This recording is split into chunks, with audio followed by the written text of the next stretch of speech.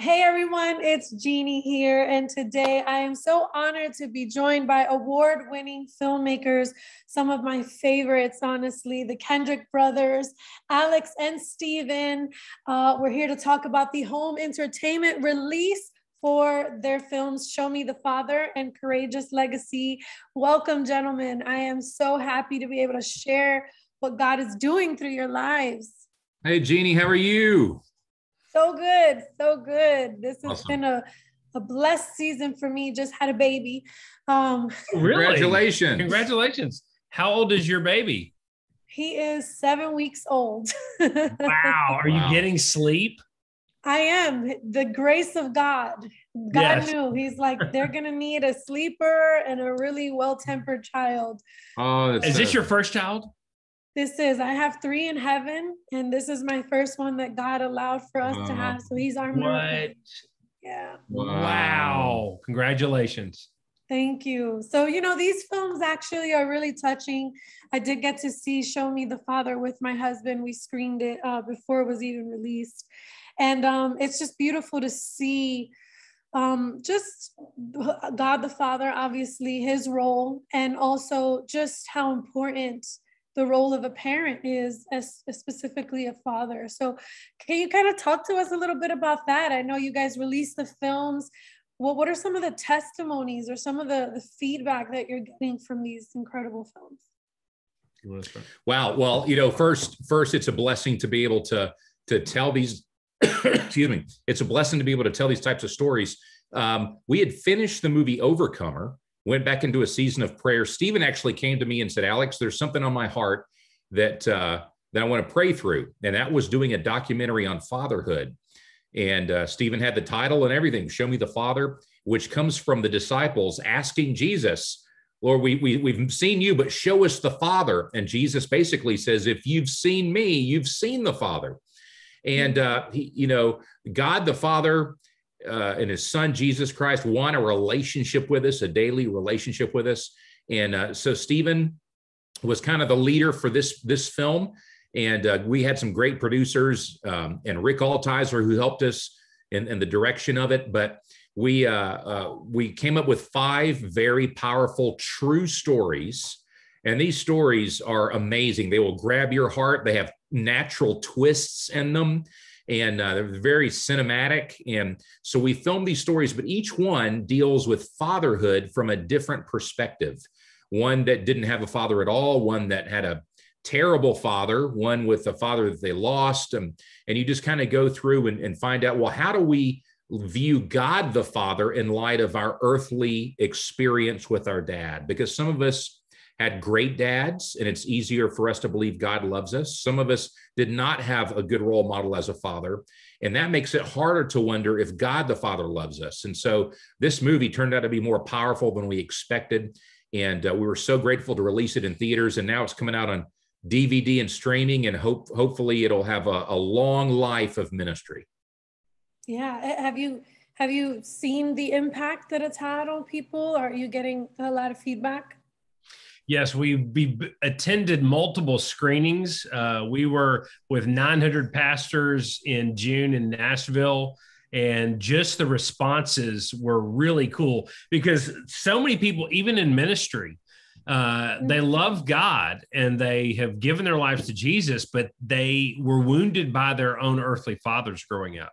And they don't know how to relate well to God as a loving father. And so this movie doesn't beat up dads. It actually kind of turns on the light, and you begin to realize that God has a bigger plan for your story and that he can bring healing to that woundedness.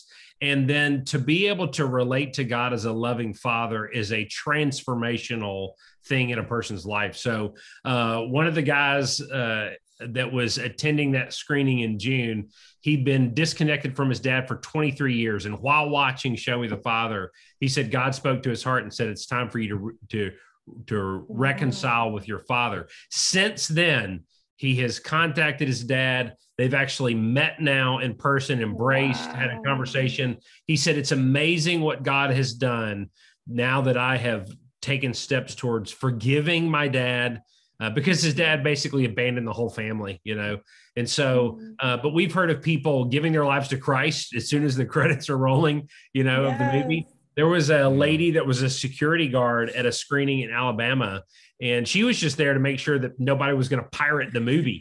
And she got caught up in the film because it's riveting, some of these stories in Show Me the Father. And so, but when the movie was over with, she walked over to a friend of mine and she said, my dad shot me with a gun when I was a kid and went to jail. I almost died. And she said, I've hated my dad. I've been so bitter and I've struggled with all kinds of issues and depression.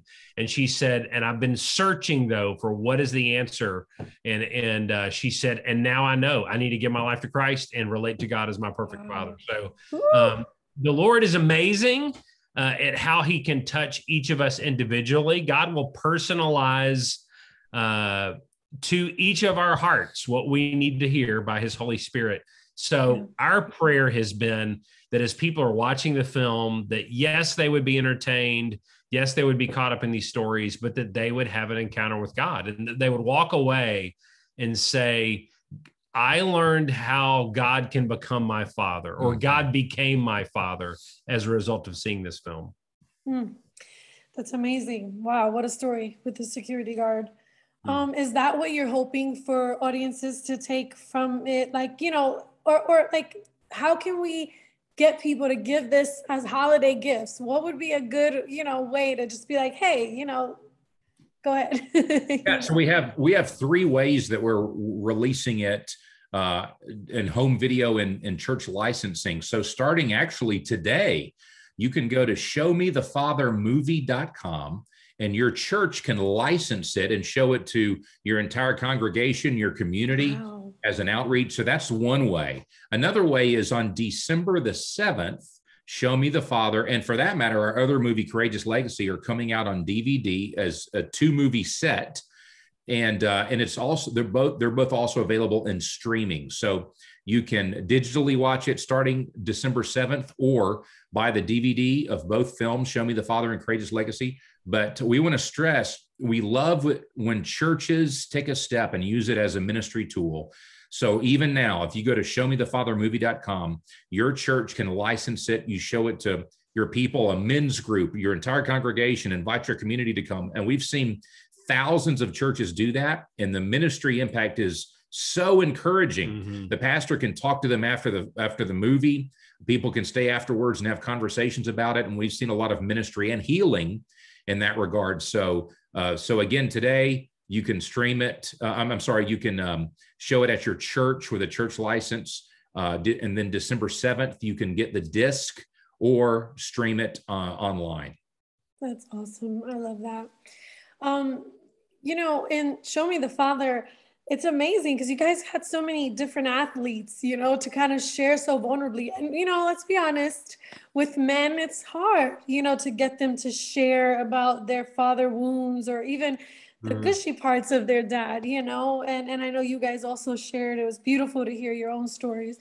But how did you kind of get that happening to come together? Sure. Well, with all of our movies, we pray a lot as we're going in and we're like, God, we can't do it, but you can. And so would you open the doors, provide what we need, send us the people. And so we went to the Fatherhood Commission in the fall of 2019, and we were networking with over 100 fathering ministries, interviewing leaders, hearing their stories. And they were also introducing us to stories that they were familiar with. And that's where the link came in, where we heard the Sherman Smith, Dylan McCullough story. We heard about Jim Daly.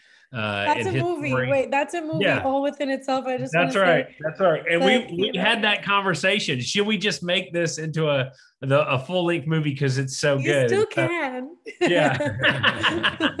Well, people can get a great appetizer of that story watching Show Me the Father. So, but we were realizing the main character in this movie is God the Father. It's not necessarily any individual person, because we wanted people to understand a better picture that the 7 roles that dads are supposed to be playing on earth are actually reflected in scripture as to the roles that God plays in our lives, and that fatherhood did not start on earth. It came out of heaven. God was a father in eternity with his son before he ever created us. And so, but fatherhood on earth is actually an introduction to that role of God in our lives. And when dads fail, it can bring so much damage. And you see that even in secular statistics, that the common number one denominator of people in prisons, on drugs, sex trafficked, dropouts with teenagers, teen pregnancy is fatherlessness. That is the, statistically, if you do the research, it links back to dad was not connected in their lives, or he abused them or wounded them or abandoned the family. And so what do we do in those kind of situations? Well, God is not panicked in heaven. He's aware of human brokenness. And through the gospel and through Jesus, any of us can not only be forgiven, but we can have hope of the future. And we have, through Christ, access to the Father, the perfect Father that we've all needed and longed for in our lives and haven't had necessarily on earth. And Jesus said that through him and through faith in him, we can know the Father, we can pray to the Father, and he hears our prayers. He gives us his Holy Spirit. He forgives us of our sins. He provides what we need in life. He strengthens us. He comforts us, it says in 2 Corinthians chapter 1. So God plays all of those roles in our lives and in the lives of his children.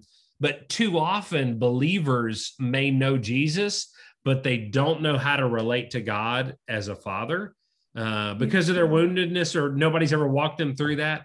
And so they're missing out on the daily enjoyment of that faith relationship with God as a father. And so it's amazing that a lot of ministries that deal with addiction or depression, a lot of times what is the breakthrough for people is when they begin to relate to God as a loving father and they realize that they can be his beloved child. Oh, yeah. I mean, that's how we get our identity, you know. Yes. We can just completely wipe that all away. It's a beautiful time for these films to be coming out in this way because we're celebrating Christmas, and that's when people celebrate the birth of Christ and just everything that God the Father did through Christ. What are some of your favorite films to watch during the holidays? Well, it's hard to get away from It's a Wonderful Life. Right. I know a lot of people watch that, but it's such an encouraging story. Still gets me emotional at the end when he reconnects with his family at the very end. And that's not a great film just for theology. So we're not pointing that for theology, but as far as family connections and the fact that there is a God and that your life is precious, we like It's a Wonderful Life. Let's see, my family enjoys White Christmas. It's an old movie from the 50s. And what other?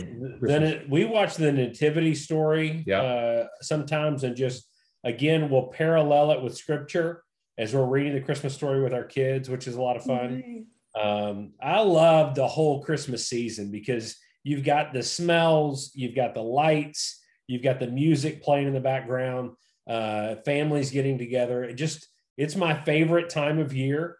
And I'm grateful that even this time at Christmas, Thanksgiving and Christmas, it's exciting when one of our films comes out and we hear people are giving them away at Christmas. Like we're giving away hundreds of copies of Show Me the Father and Courageous Legacy at Christmas this year. And we're excited about sharing that with people that we love, so it's a lot of fun. You know, what's amazing about your films is that I feel like audiences walk away with kind of the sense of a responsibility to go and make the world a better place, or go and, kind of step into the call, whether it's the call of being a father as Christ is, as God is a father to us, or, I feel like all of your movies have that charge.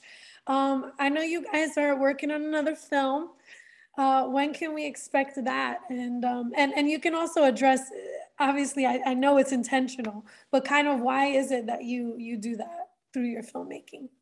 Yeah. So, well, we want all of our films, we're all given a limited number of years, and we want to make the most of our time. There's a great verse in scripture that says, Lord, teach us to number our days. In other words, that you don't waste the precious time you've been given. So if we're promised, 70 years or so, most people today live between 70 and 85 or so. Of those, the first ones are learning about life, and the last ones are resting and learning to love or mentor other people. So the middle ones are mainly your fruitful years.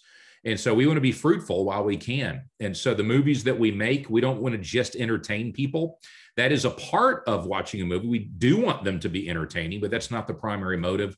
We want people to draw closer to a walk with God, their creator, and to get to know him through Jesus Christ. And we believe that that is the most fulfilling and purposeful way to live life, is to know the Lord. And so that's what we want to do with our films. So I'll only tease you with this. We have already shot our next film. Yeah. It's in the can, and we are now editing it, and it's based on a true story, and it'll come out. It's right back there being edited. Yeah. Oh, and so close. We are planning on releasing it maybe August, September next year, Lord willing. And so we're very excited about it. So once we get Show Me the Father and Courageous Legacy released on DVD streaming and give it its space, we will start showing trailers and sharing this incredible true story that we're working on right now that we're very excited about. And let me answer your question this way. You talked about inspirational films. How many times have you walked out of a theater or watched a movie and you thought, what a waste of my time? They just sapped 2 hours of my life away, dishonored my values. I watched people get slaughtered or, mistreated, or things get twisted. And God was completely ignored. It's almost an atheistic universe in the movie that I just watched. And I don't feel more in love with my wife or more in love with the Lord after watching that film. I want to apologize to God for watching it, So we are very careful in what we watch now. We're very careful in what we let our kids watch. We will check things that plugged in online, and then we will filter them even when we watch them a lot of times using the filters that are available now. But for us personally, we're thinking, what kind of movies do we want to see? I want to see a clean movie I can watch with my whole family.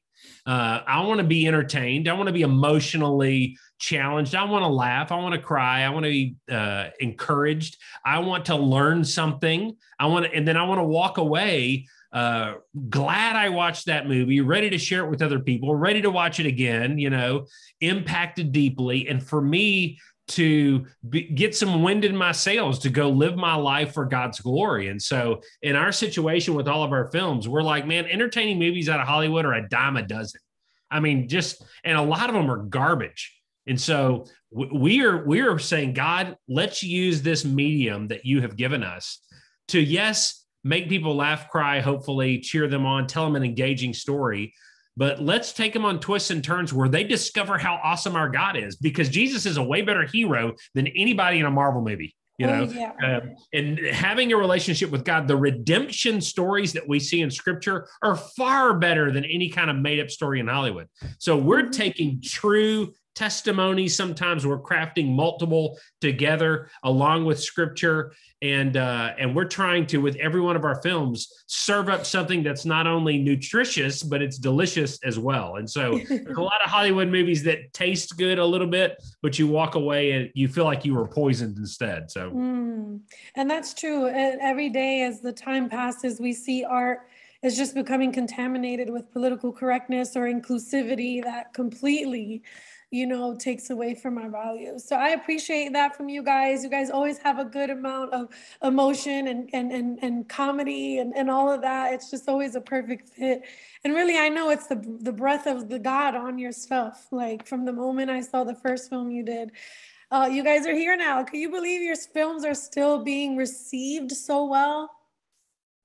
Well, I mean, we're grateful. We just, I think anything that the Lord blesses is going to have an impact. And so we seek his blessing. We want his favor on our films. And so I think the smartest thing that we ever do is dedicating our projects to the Lord, asking for his guidance and his blessing. And he gets the glory for it. If they work to whatever degree they make an impact, he gets the glory for it. And we're just happy to be on the journey. Well, thank you guys so much. Is there anything else that you'd like to add? Just as point of clarification, the church site licenses, all the DVDs that you buy anywhere or digital downloads, it'll say at the beginning, they're for home use only. And so there are licenses like CVLI licenses and some of those that are out there. None of those apply to the films that we have made. And so the church licenses, though, don't just come with a DVD or copy of the movie, but they give you ways to be able to print tickets that you can sell and recoup the cost. They give you follow-up resources. They give you marketing resources and designs and artwork that go with the film and all the music licensings that go with that. And you can show it again and again, at no extra cost throughout the year to as many groups as you want. And so we would encourage people, please take advantage of this. With some of those licenses, it's like less than 10 cents a person with some of those bigger licenses. And the ministry impact that you can have in your community can be huge. And people will show up to see a movie that won't show up for other things. And it's a great opportunity to, after you've shown the movie, to either minister to them or give them an invitation. At the end of this film, some people have done blessing times where they invite the men to come forward and they're praying prayers of blessing over the men because we talk about the blessing that's in the film. It's also an opportunity to launch into a study from scripture, either about the fatherhood of God or manhood or healing, forgiveness, whatever it may be. So these movies, both Courageous Legacy and Show Me the Father, are going to be available December the 7th. And we would tell people, please use these as Christmas gifts, use these to minister to your family. And Courageous Legacy, it's the best version of the film. People who liked Courageous years ago, it's a new edit, it's recolored, it's got a new ending in it. It's a fun ride. So we hope people will take advantage of that one as well. So funny thing. I was just thinking about when I first saw Courageous, I was the beginning of me and my husband's journey, in our marriage. And he, we printed out the contract, he signed it. And then I'm thinking, where it is now, it's in our war room. It's in our prayer. It's hilarious. It's in our prayer closet, which is our war room.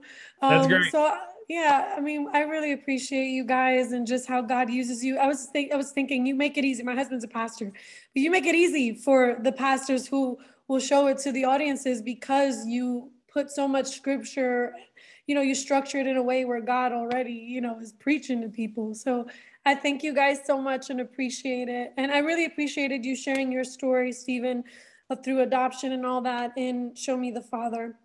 It also resonated with me because we were on our process of adoption and then we got our miracle baby, but we're still going to adopt. So it just really blessed us in so many ways. But I really appreciate you guys. Awesome. Good to talk to you today. Good to talk to you, Jeannie. It's always good to hear your voice. And we love your testimony as to what the Lord saved you out of and what he's doing with you now. It's just beautiful.